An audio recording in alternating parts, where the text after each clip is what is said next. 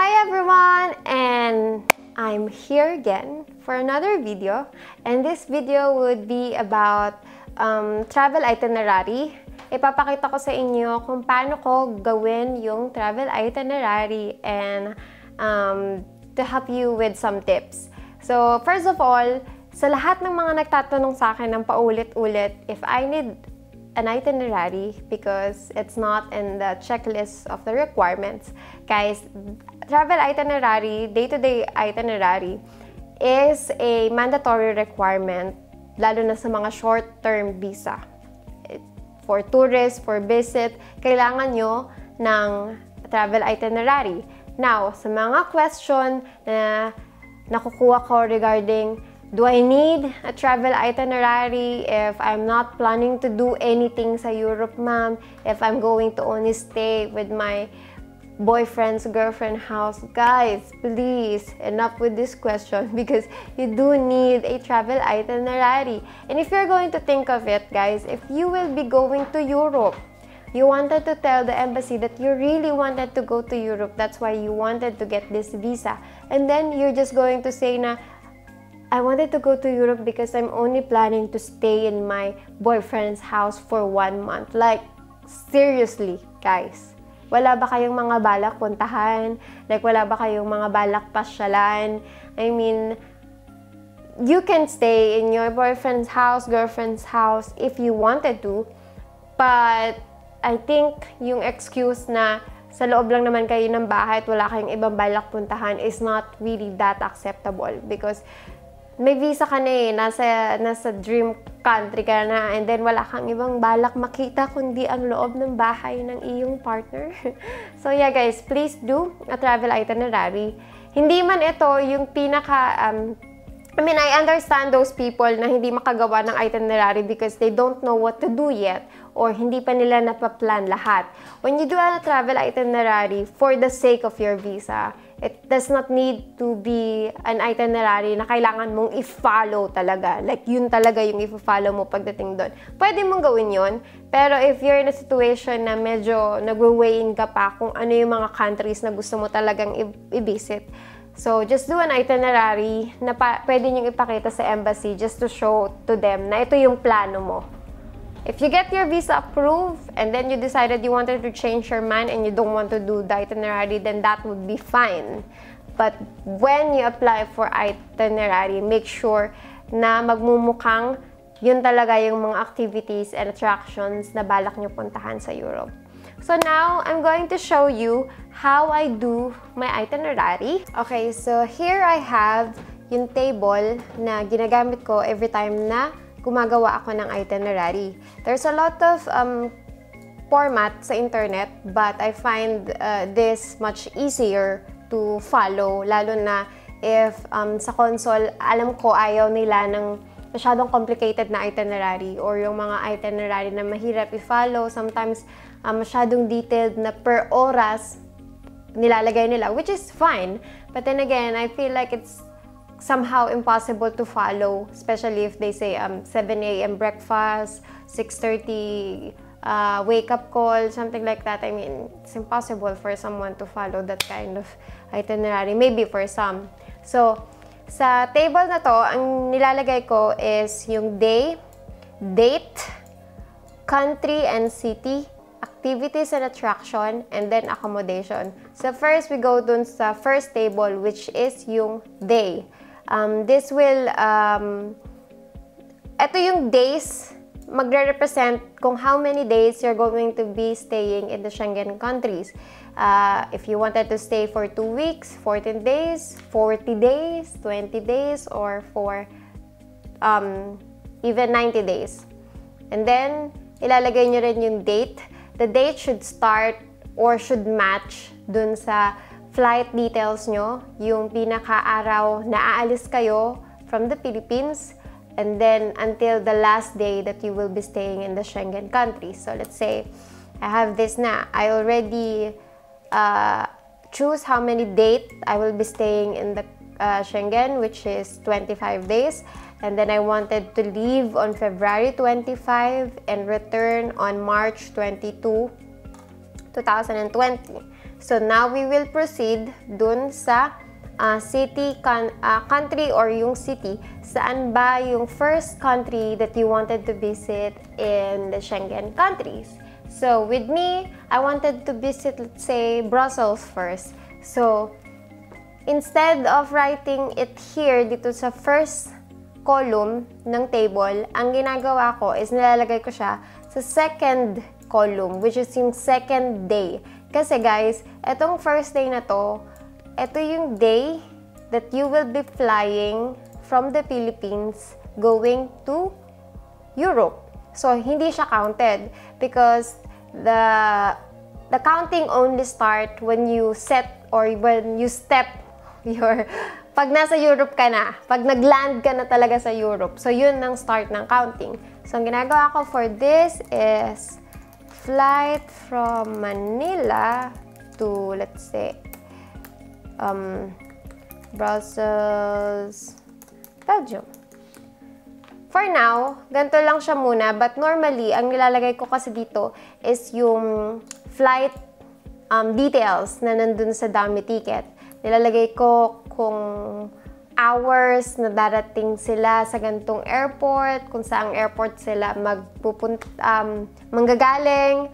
And then, let's say, you leave the Philippines February 25, arrival in Brussels February 26.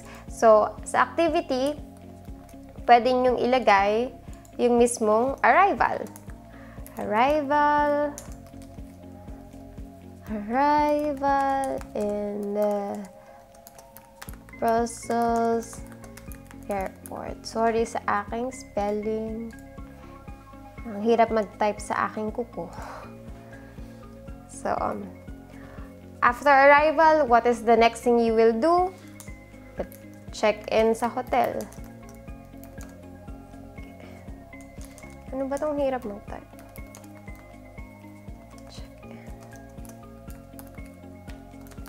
And take some, let's say, napagod ka kasi yung haba-haba ng biyahe. So, pwede mong i-mention na gusto mong magpahinga.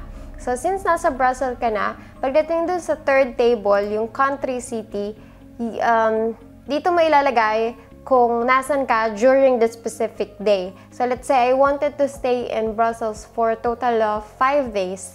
So, 1, 2, 3, 4, 5, mini-merge ko lang siya, and then ilalagay ko Brussels. Ang hirap mag-tahan. Brussels, Belgium. So, ayan, makikita nyo naman, yung bracket is cover niya from February 26 up to March 1 na nasa Brussels ako. So, the following days, ang ilalagay ko na dito is yung mga activities na bala ko gawin within the day. So, like I said, hindi ko ginagawa per hour kung nasan ako on that hour, but I provide all the activities or all the tourist attraction that I wanted to see, that I wanted to visit within the day. So, let's say the second day, I wanted to, yung morning plans ko is to take let's say, join a hop-on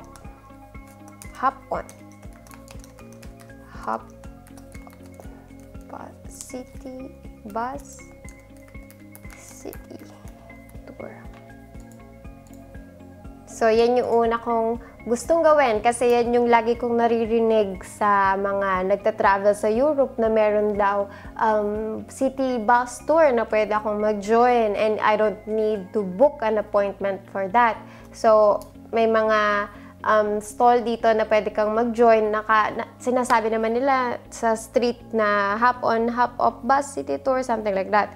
But then, let's say, hindi mo na alam kung ano pa yung mga gusto mong gawin. I mean, ano nga ba meron sa Brussels? Ano nga ba yung mga attraction na pwede kong makita? So, to be able to look for activities and attraction, of course, you would need to search Google. So I always do search for things to do in Brussels. But before choosing yung mga activity, yung mga attraction, I always make sure na yung distance ng mga attraction na to is accessible or mabilis lang siyang mapuntahan at malapit sa hotel na pinag-i-stayan ko. Kasi when I do my itinerary, I always make sure to consider the distance from one attraction to another if kaya ba talaga siyang gawin within the day. So, of course, always make sure to open your Google Map. And you need to learn how to use this Google Map to be able to look for these places, because with me, I am not really good at using the map. My map is my husband. But it will be benefiting you a lot if you learn how to use Google Map. So, eto. Yung first na lumalabas every time na magsa-search ka sa Google, itong things to do in Brussels, most of the time, this is what I'm using. Kasi ipapakita na nito yung mismong map, and then makikita mo rin dito yung distance ng one place to another. So, of course, i-check mo muna if you're someone na picky pagdating sa mga attraction. I-check mo muna kung maganda yung review, if yung picture maganda ba. Kasi syempre, most of the time, kaya ka lang naman maa-attract sa isang tourist attraction just because you're seeing a lot of good pictures ng attraction na yon. So, there are times na pagdating mo dun sa mismo attraction, hindi ka nagagandahan kasi it's not what you expect, but that is why it's better to also check the reviews and recommendation na makikita nyo sa internet if it's worth going to that attraction. So let's say, eto gusto kong puntahan kasi malapit lang sa hotel ko. So there's the Mannequin Piece, Grand Place, Royal Gallery, St. Michael and St. Gudula Cathedral, and then I have here the Belgian Comic Strip Center, and then Royal Palace of Brussels. So let's say I wanted to visit this 6 attraction within the day, which is very possible naman kasi nga malapit lang siya from one place to another. So, ang gagawin ko, ikakopy ko lahat yan, and then let's say I have it here. Nilalagay ko siya lagi sa note kasi pag niretso ko siya dun sa table na ginagamit ko, nababago yung format. So, let's say, whole day plan. Ito yung gusto kong gawin lahat within the day.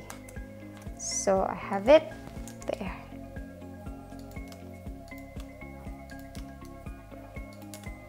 If you want it to be more a bit specific, like, you can just say, whole day plan,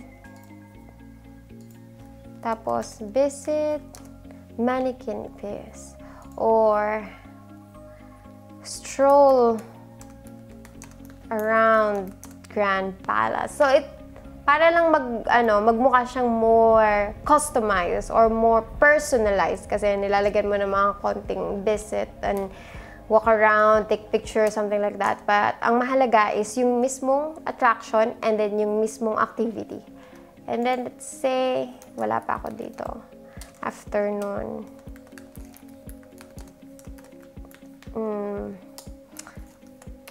Visit Choco Museum, something like that. So tapusin muna natin. Let's say, third day, whole day. Whole day plan mo, join a free walking city tour. Tapos, ano pa ba? Spend the whole day, the rest of the day, I mean.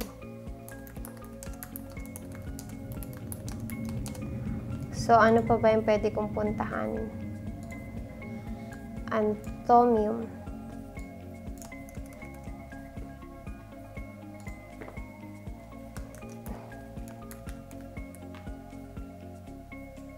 So, ayan.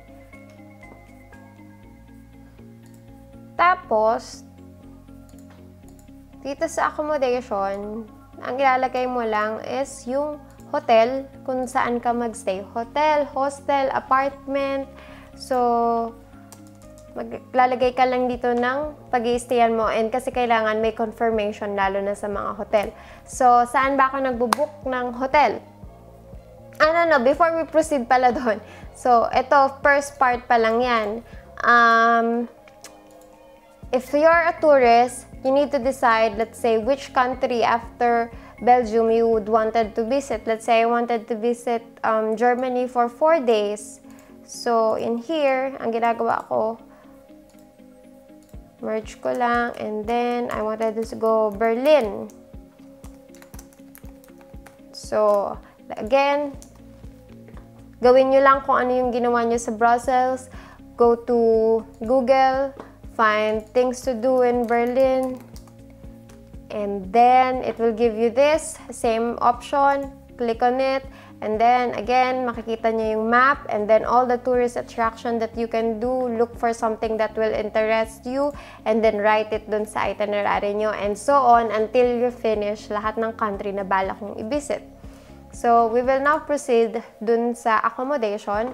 So, I always book my accommodation sa booking.com. Kasi sa booking.com, pwede kang mag-book or mag-reserve ng mga hotel without paying for it. Pwedeng, basta i-choose mo lang yung pay at the property, at saka free cancellation siya. At least you're sure na hindi mo kailangan magbayad agad ng malaking amount, and then madi-deny lang ka din naman sa visa. So, you can just book an hotel here that is free cancellation and don't need to pay for it. So, nasan tayo? Nasa Brussels. So, we're going to... hindi pala ito naka-English. So, ito yung booking.com. The first box here, you will just write yung country kung nasan ka. So, it will give you the option kung saang place ng Brussels you would like to stay. So, let's say I wanted to stay dun sa city center. And then it will give you the option to choose the date. So, I will be staying in Brussels from February 26 to February 29. So, February 26 until February 29. And then, how many person will that be if meron ka bang kasama? So, let's say ako solo lang. 1 adult and then 1 room. So, click search. So, it will give you all the hotels that you can book within the day. But to make it more easier para mahanap nyo yung best na hotel para sa inyo is go to this filter and then click nyo yung free cancellation at saka yung no prepayment.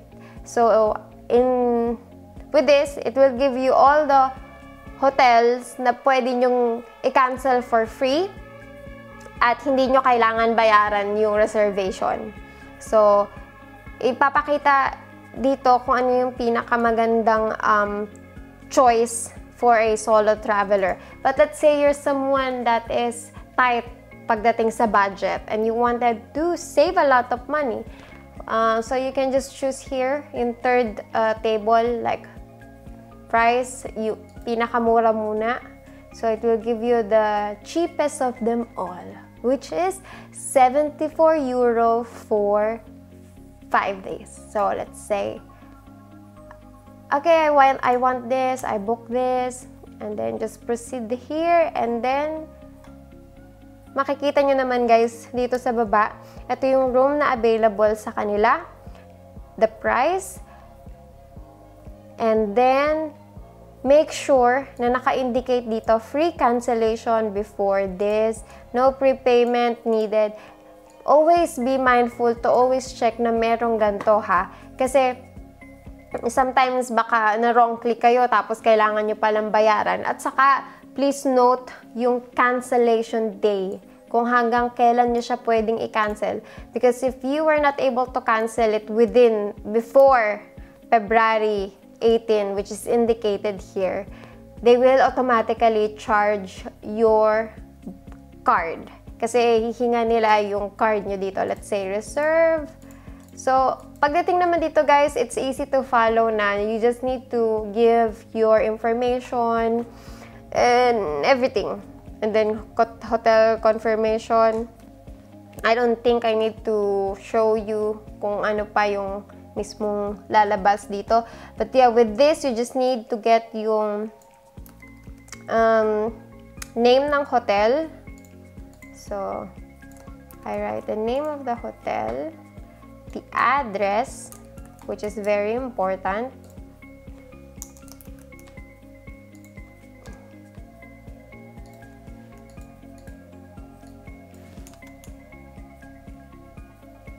So, inaayos ko lang yung address niya. And then, it's also important to get yung... Ay, hindi pala siya lumalabas.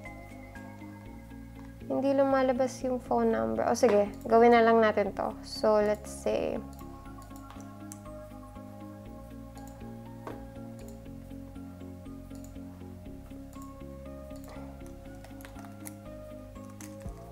Okay, let's say magbubook ako for me.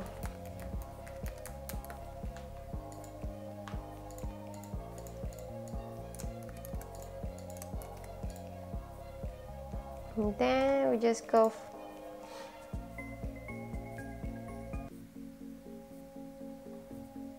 Tapos, bibigyan nyo lang yung information nyo. How you will pay, if you're going to pay at the property or if you're going to pay now. And then, dito yung card information nyo. Again, you don't need to worry if they will charge you because hindi ka nila basta-basta i-charge since free cancellation to. And then, just complete the booking. So, pag okay na lahat ng information, let's say meron ka na, ang lalabas dyan is parang ganito. Let's say. Yan. So, you have here the name of the hotel, the address, let's say Berlin. And then, yung confirmation number. Itong confirmation number, makukuha nyo after the hotel reservation was confirmed. So, just do everything for like Berlin or dun sa mga country na balak niyong puntahan. So, in the end, ang magiging itsura ng itinerary nyo is something like this. So, this is an example of a travel itinerary I made for an applicant that is applying for tourists. So, like I said, yung una, ito yung flight details dun sa dummy ticket niya. And then, you have here yung hotels na binook niya in Germany, Amsterdam, France, sa mga countries na balak niyang puntahan. And then, makikita nyo rin dito naka-indicate kung ano yung mga activities na gagawin niya sa per country.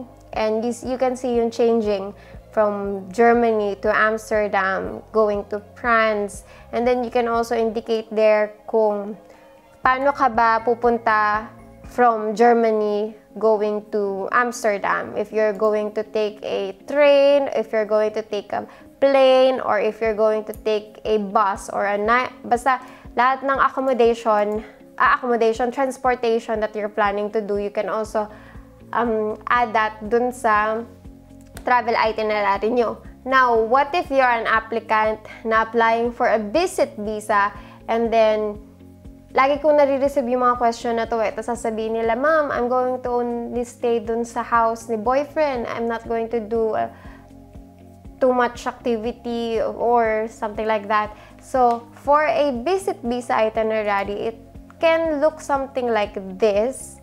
So, kasi itong applicant ko na to is may mga balak pa rin talagang i-visit na lugar. Kasi guys, oo nga naman, nasa Europe ka na, tapos anong balak mo sa loob lang ng bahay ng partner mo? I mean, the embassy won't even believe that if you said na, Ma'am, I'm only planning to stay inside the house for 90 days. I don't really wanted to do anything, Ma'am. That's so... I don't want to say it. So, ayun nga, ilagay nyo na lang doon yung mga stay at home. Let's say you wanted to stay at home for a total of 5 days. Then, lagay nyo 5 days, stay at home. Let's say you wanted to visit a family member of your boyfriend, your girlfriend. So, i-indicate nyo lang din doon na I'm planning to visit my family's boyfriend, something like that.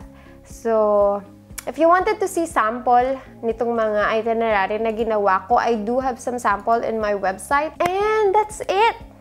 I don't know if it sounds complicated, but it's easy, guys. I mean, like I said, ang itinerary should be personalized as possible. And it should look easier and mabilis intindihin. So, if you find this format difficult or nalilito kayo, there's still a lot of format that you can find in the internet, and you can look for something that will suit you or something na you find easier to follow. I mean, wala naman tamang-tamang itinerary at wala rin namang maling-maling itinerary. It will all depends on how you create it and yung contain ng itinerary nyo. So, it will be all up to you. But if you wanted or if you need any assistance or if you need help in making an itinerary because you find it difficult, I do offer services where I will do your itinerary. I can do 1 month, 2 months, 3 months, or kung ilang months man ang gusto nyo. So you can find my service in my website. I have there all the prices and kung ano yung package and some freebies na makukuha nyo if mag-avail kayo ng travel itinerary ko. So if you have further question, you can have that in the comment section below, or you can also join my Facebook group where you can post or ask experience or assistance from other members na nag-apply ng visa nila and then they were approved. So, yeah, if you do like this video, please do give it a thumbs up. And if you're not yet a subscriber, please don't forget to hit that subscribe button and that bell button to be updated sa mga upcoming ko pa po na mga videos. But for now, I'll be ending this and I'll see you soon. Bye!